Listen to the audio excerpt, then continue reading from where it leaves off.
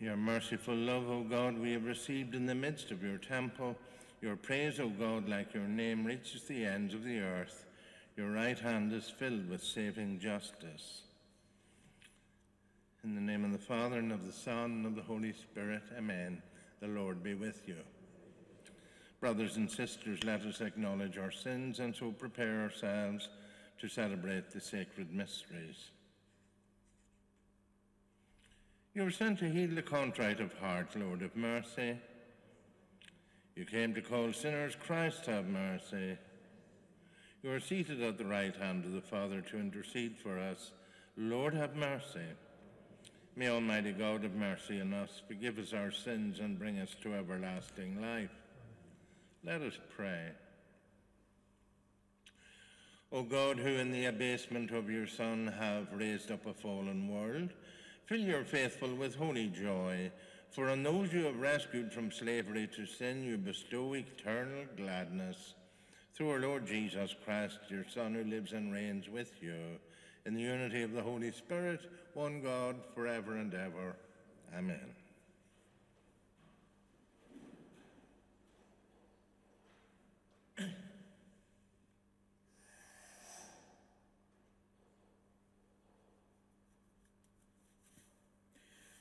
A reading from the book of Genesis. Jacob rose, and taking his 2 wives and his 2 slave girls and his 11 children, he crossed the ford of the Jabbok. He took them and sent them across the stream and sent all his possessions over too. And Jacob was left alone. And there was one that wrestled with him until daybreak, who, seeing that he could not master him, struck him in the socket of his hip. And Jacob's hip was dislocated as he wrestled with him. He said, "Let me go, for day is breaking." But Jacob answered, "I will not let you go unless you bless me." He then asked, "What is your name?" "Jacob," he replied. He said, "Your name shall no longer be Jacob, but Israel. Because you have been strong against God, you shall prevail against men." Jacob then made this request, "I beg you, tell me your name." But he replied, "Why do you ask my name?" And he blessed him there.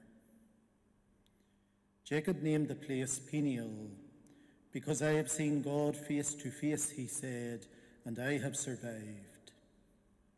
The sun rose as he left Peniel, limping because of his hip. That is the reason why to this day the Israelites do not eat the sciatic nerve, which is in the socket of the hip, because he had struck Jacob in the socket of the hip on the sciatic nerve. The word of the Lord. Thanks be to God. Lord, in my justice I shall see your face. Lord, in my justice I shall see your face. Lord, hear a cause that is just. Pay heed to my cry. Turn your ear to my prayer. No deceit is on my lips. Lord, in my justice I shall see your face. From you may my judgment come forth. Your eyes discern the truth. You search my heart. You visit me by night. You test me, and you find in me no wrong. Lord, in my justice I shall see your face. I am here and I call. You will hear me, O God. Turn your ear to me, hear my words. Display your great love, you whose right hand saves your friends from those who rebel against them. Lord, in my justice I shall see your face. Guard me as the apple of your eye. Hide me in the shadow of your wings. In my justice I shall see your face, and be filled when I awake with the sight of your glory. Lord, in my justice I shall see your face. Please stand to acclaim the gospel. Alleluia, alleluia. May the Father of our Lord Jesus Christ enlighten the eyes of our mind, so that we can see what hope his call holds for us. Alleluia. The Lord be with you. A reading from the Holy Gospel according to Matthew. A man was brought to Jesus, a dumb demoniac. And when the devil was cast out, the dumb man spoke, and the people were amazed. Nothing like this has ever been seen in Israel, they said. But the Pharisees said, it is through the prince of devils that he casts out devils. Jesus made a tour through all the towns and villages, teaching in their synagogues, proclaiming the good news of the kingdom and curing all kinds of diseases and sickness.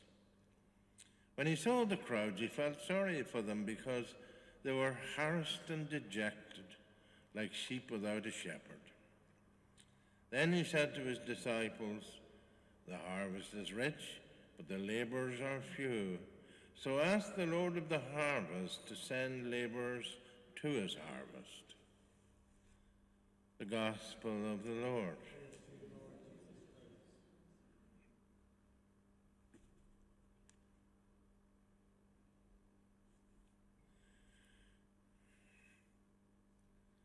Let us accept the power of God and know it is best expressed in merciful love.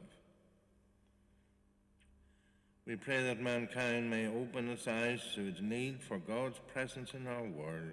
Lord, hear us. We pray for those wrestling with doubts that they may find peace. Lord, hear us.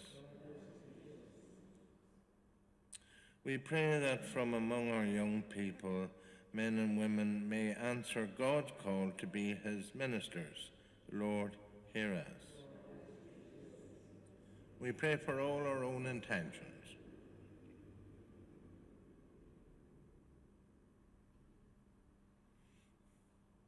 Lord, hear us.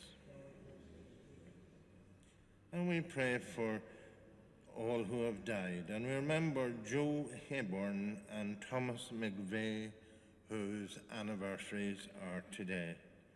May their souls and the souls of all the faithful departed, through the mercy of God, rest in peace.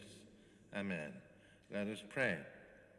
Father, make us one with you always, so that our joy may be holy and our love may give life, through Christ our Lord.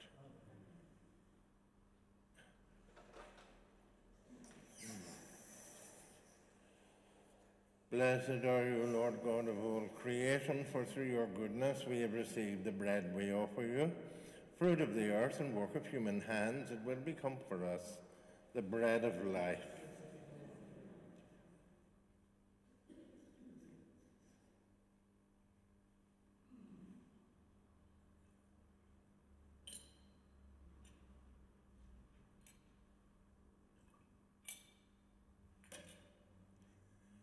Blessed are you, Lord God of all creation, for through your goodness we have received the wine we offer you, fruit of the vine and work of human hands. It will become our spiritual drink.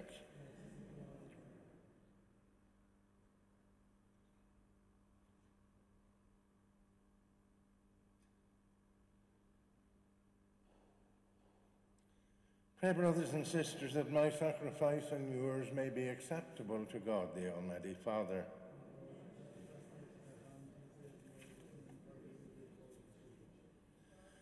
May this oblation dedicated to your name purify us, O Lord, and day by day bring our conduct closer to the life of heaven, through Christ our Lord.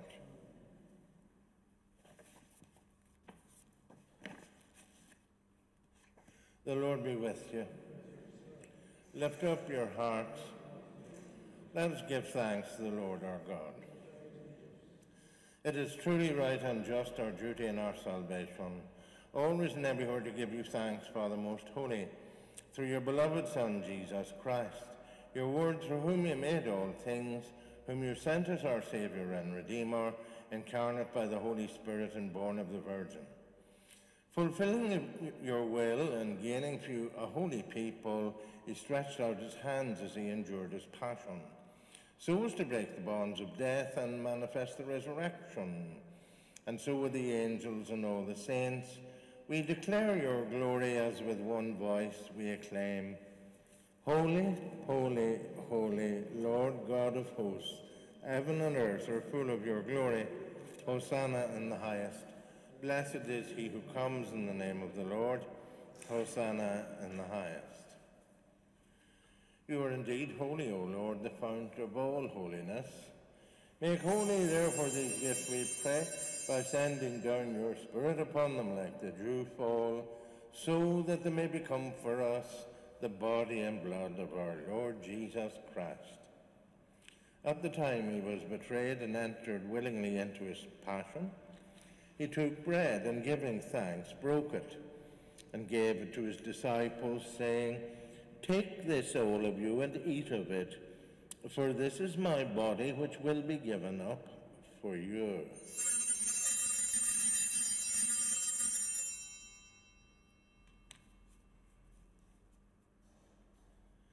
In a similar way, when supper was ended, he took the chalice, and once more giving thanks, he gave it to his disciples, saying, "Take this, all of you, and drink from it. For this is the chalice of my blood, the blood of the new and eternal covenant, which will be poured out for you and for many for the forgiveness of sins. Do this in memory of me."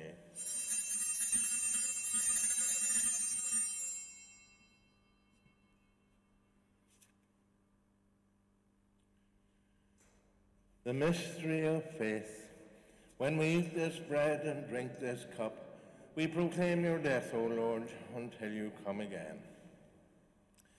Therefore, as we celebrate the memorial of his death and resurrection, we offer you, Lord, the bread of life and the chalice of salvation, giving thanks that you have held us worthy to be in your presence and minister to you. Humbly we pray that, partaking of the body and blood of Christ, we may be gathered into one by the Holy Spirit. Remember, Lord, your church spread throughout the world, and bring her to the fullness of charity, together with Francis our Pope and Eamon our Bishop, his Assistant Bishop Michael, and all the clergy. Remember also our brothers and sisters who have fallen asleep in the hope of the resurrection, and all who have died in your mercy. Welcome them into the light of your face. Have mercy on us all, we pray, that with the Blessed Virgin Mary, Mother of God, with Joseph, our venerable spouse, with the blessed apostles and all the saints who have pleased you throughout the ages, we may merit to be co-heirs to eternal life, and may praise and glorify you through your Son, Jesus Christ. Through him and with him and in him, O God, Almighty Father, in the unity of the Holy Spirit, all glory and honor is yours, forever and ever. Amen. At the Saviour's command, informed by divine teaching, we dare to say, Our Father, who art in heaven, hallowed be thy name. Thy kingdom come, thy will be done on earth as it is in heaven. Give us this day our daily bread, and forgive us our trespasses, as we forgive those who trespass against us. And lead us not into temptation, but deliver us from evil. Deliver us, Lord, we pray, from every evil. Graciously grant peace in our days, that by the help of your mercy we may be always free from sin and safe from all distress, as we await the blessed hope and the coming of our Saviour, Jesus Christ. Lord Jesus Christ, who said to your apostles, Peace I leave you, my peace I give you. Look not on our sins, but on the faith of your church, and graciously grant her peace and unity in accordance with your will, who live and reign forever and ever. The peace of the Lord be with you always. Lamb of God,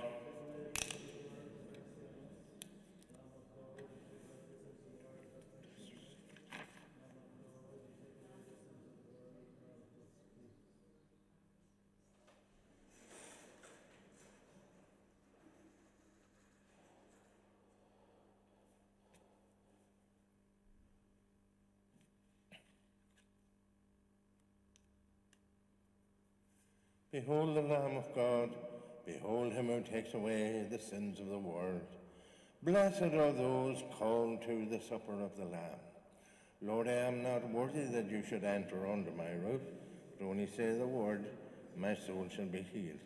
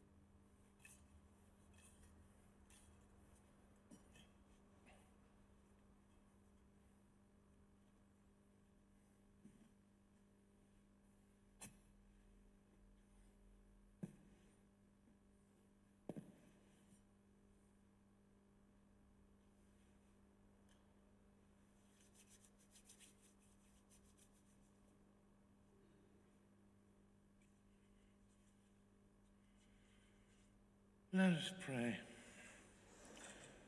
Grant, we pray, O Lord, that having been replenished by such great gifts, we may gain the prize of salvation and never cease to praise you through Christ our Lord. The Lord be with you. And may Almighty God bless you, the Father and the Son and the Holy Spirit. Amen. Go in peace and stay safe.